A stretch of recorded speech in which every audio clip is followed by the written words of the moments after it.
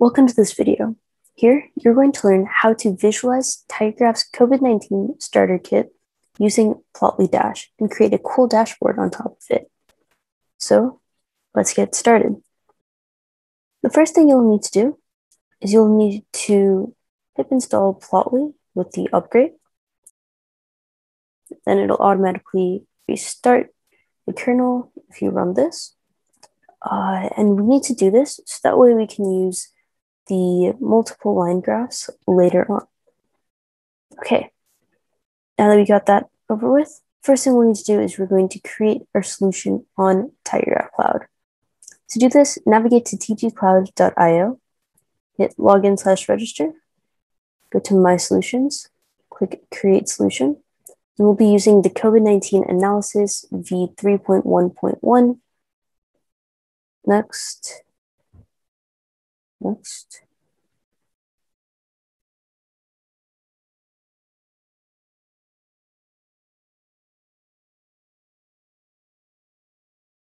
Awesome. So once you type in everything, you should be able to see that you're using the COVID-19 starter kit, and then keep note of your subdomain as well as your password. Then hit submit and give it a few minutes to start, and I will cut to when it is ready. So I'll see you there. Awesome. So once your status is ready, you can click the 4 squares and then hit Graph Studio. Now in Graph Studio, we're going to do 2 things. We're going to need to load our data, and then we'll install our queries. So in load data, we can select all the CSVs.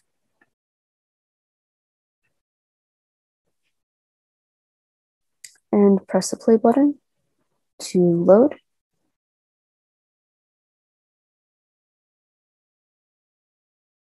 Then in write queries. Now we're not going to use all of the queries, but we'll install all of them just in case you want to continue to do some exploration and you want to use some of these queries. So to do that, just press that button and install. Then I will cut to when everything is installed and upserted.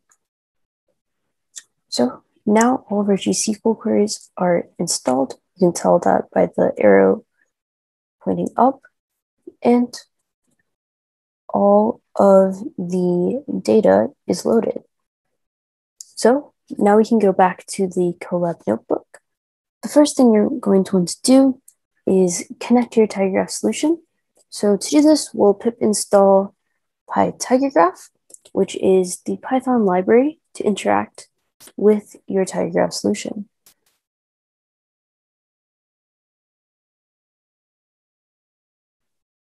Now here, we're importing PyTigerGraph as CG, then replace this with your subdomain and this with your password. So for me, that'd be COVID-19 graph as my subdomain, and my password is TigerGraph.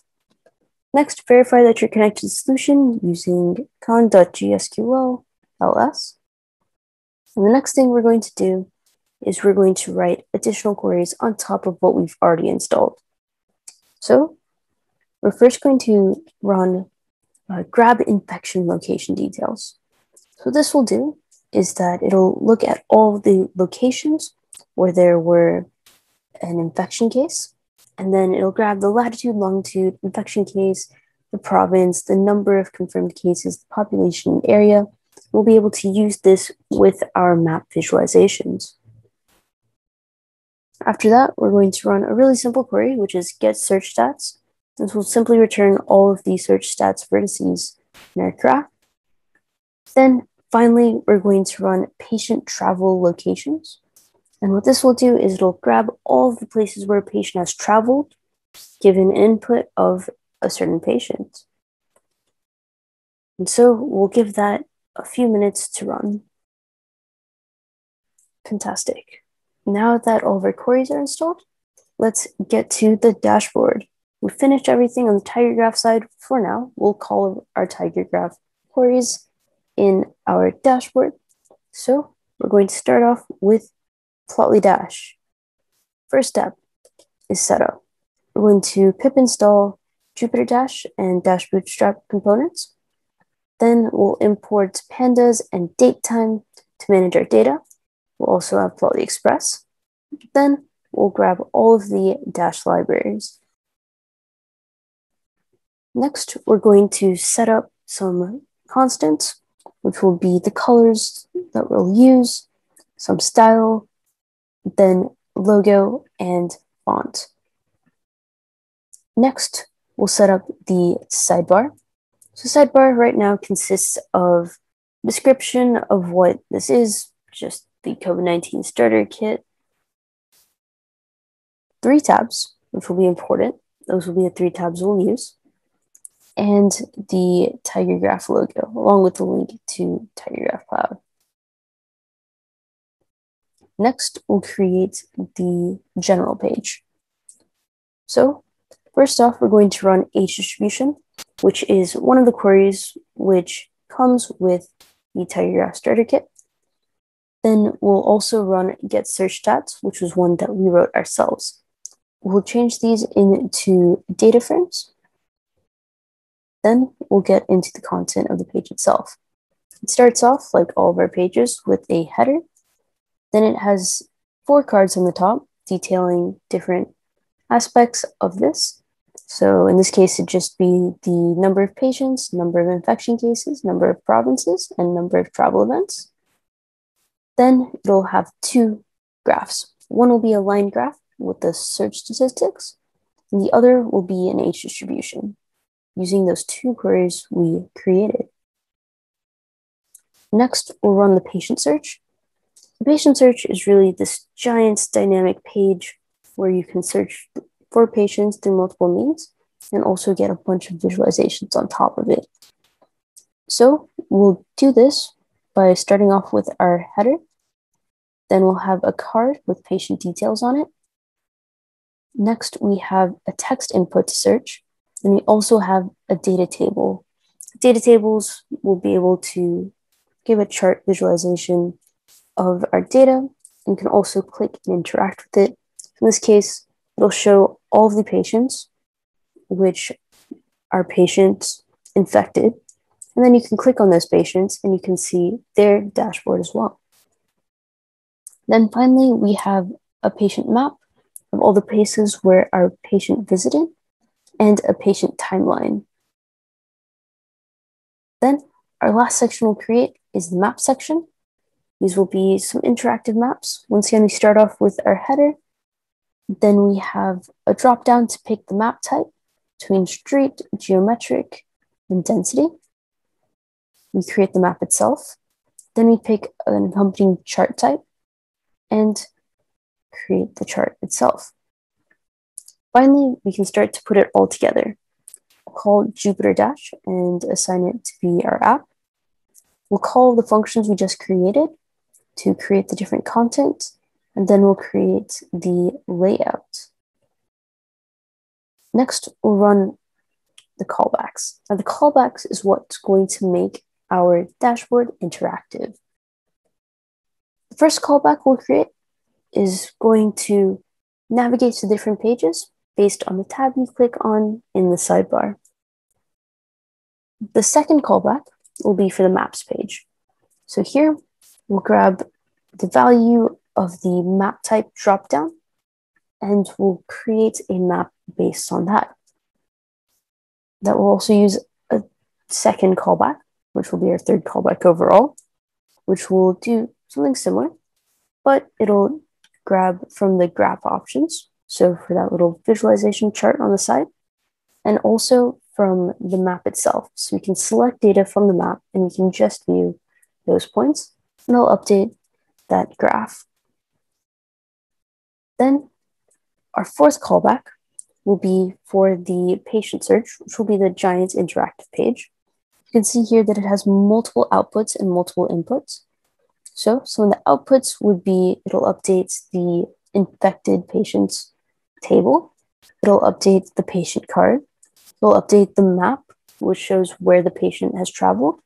It'll update the search value, and it'll update the patient timeline. And as input, you can either input a value by searching it using the search bar, or by clicking on a cell in the table. And then this will grab the data from the table. And that is our final callback. Finally, we can run this and it'll generate a URL for us to click. And here's our dashboard. So to start off, we have these cards on the top, along with search percentage over the years and age distribution. Search percentage, we can grab a certain section. This is by clicking and dragging, and you can see how each of these are doing stats-wise. So it looks like right now, cold was having a lot of searches that time of year. It's around May 2018. And COVID, of course, was barely known. Next, we can go to patient search. Now in patient search, we can either search for a specific patient or you can click on it. So this patient 6100000035, infected this patient, was located in these two areas.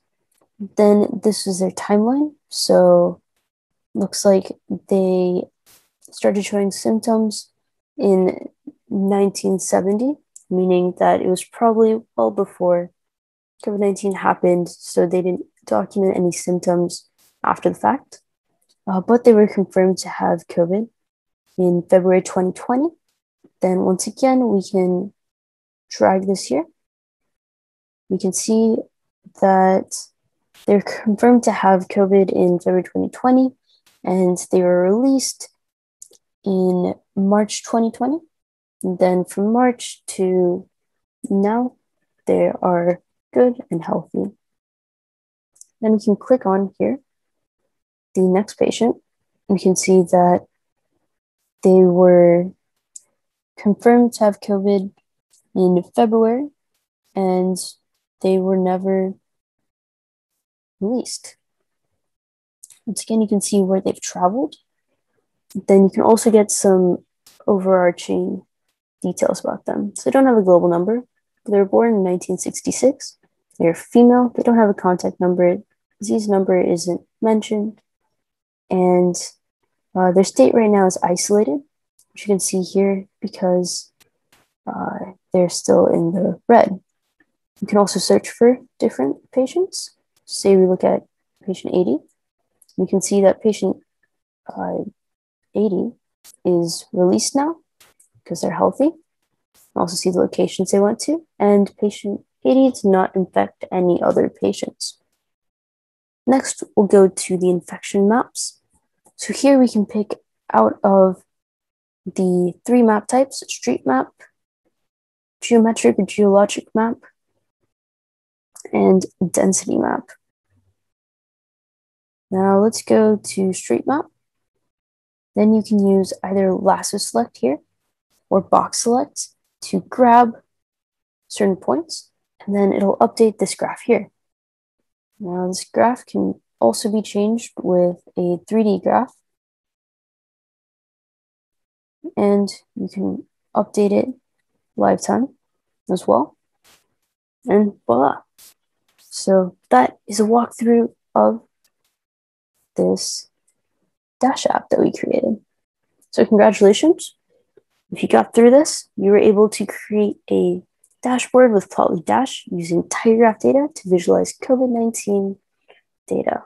If you have any questions or ran into any blockers, you can always ask in the TigerGraph community page or in the Discord. And finally, if you want to create your own project, definitely go for it. You can share it in the community contribution program. And if you ever ran into any problems or you want to completely restart, you can always uncomment and run this con.jsql drop all, but do know that it's a very dangerous command.